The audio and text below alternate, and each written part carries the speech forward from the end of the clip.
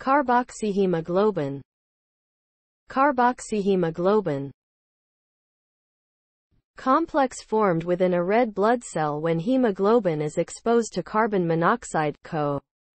Subsequently binding to hemoglobin with an affinity 200 times that of oxygen. Carbon monoxide is an odorless, tasteless, and colorless gas. It comprises less than 0.001% of the atmosphere. Common sources of CO include motor vehicles, boats, faulty heaters, gas-powered generators, propane stoves, and charcoal grills. It is a byproduct of the incomplete combustion of hydrocarbons, fossil fuels, when such machines are operated in improperly ventilated or semi-enclosed spaces.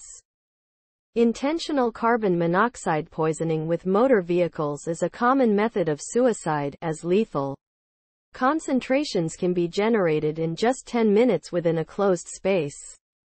Other common sources of CO include fires and tobacco smoke.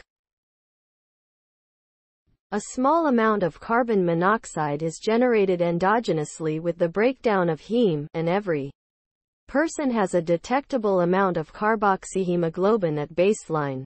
This is typically 1 to 3% in non-smokers, up to 5% for people who live in urban areas or other areas with high pollution, and 10 to 15% in smokers. CO oximeter determines carboxyhemoglobin levels in carbon monoxide blood test. Carbon monoxide poisoning is generally diagnosed at a carboxyhemoglobin level over the typical percentage, which depends on the person's living condition, smoking habits, etc.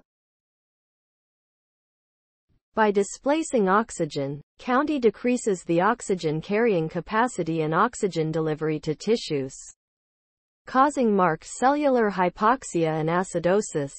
Also, county directly disrupts multiple metabolic processes. It binds to mitochondrial cytochrome oxidase, directly inhibiting aerobic metabolism.